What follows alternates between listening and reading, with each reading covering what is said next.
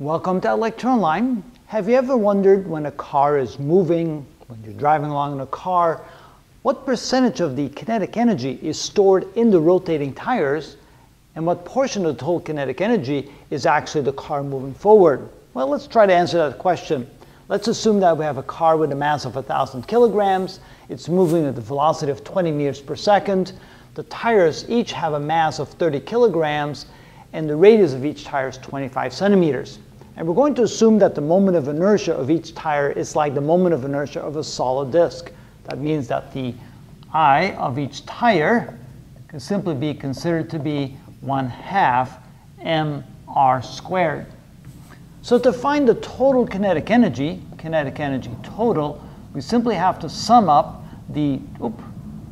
that's equal to the sum of the translational kinetic energy plus the rotational kinetic energy. The sub-T means translational and the R means rotational. For the translational kinetic energy, that would be 1/2 mv squared. And since I use big M for the mass of the car, I should use a big M here. Plus, now there's 4 tires, so we have to multiply that by 4. 4 times the kinetic energy, the rotational kinetic energy of each tire, which is 1/2 times the moment of inertia times the m times omega squared. I've lost my equation there for a moment. So we use the rotational equivalent of the translational equation, 1/2 mv squared for translational kinetic energy, 1/2 I omega squared for rotational kinetic energy. Of course, times 4 because there's 4 tires there. Now let's plug in what we know for the moment of inertia. Also, we have to realize that the tangential velocity is equal to r times omega, which means the angular velocity is equal to v divided by r. So we replace the omega here by v divided by r. This can now be written as 1/2 times the mass of the car times v squared plus 4 times 1/2 times the moment of inertia of a tire would be 1/2 mr squared. Notice we have a small m here for the mass of the tires and big M for the mass of the car. The mass of the car includes the mass of the 4 tires. And then we multiply this times omega squared, which is v squared over r squared.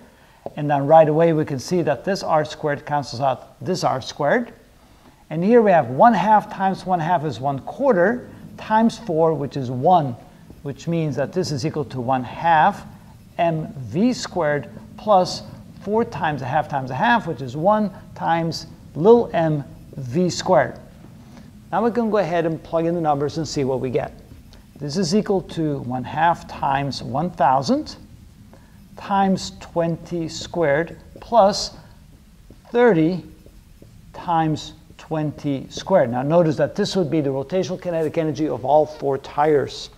This becomes equal to, that's 400 times 1,000 divided by 2, which is 200,000 joules for the translational kinetic energy for car and tires combined, plus 400 times, that's 4, that's 12,000 joules, which is the rotational kinetic energy in the 4 tires.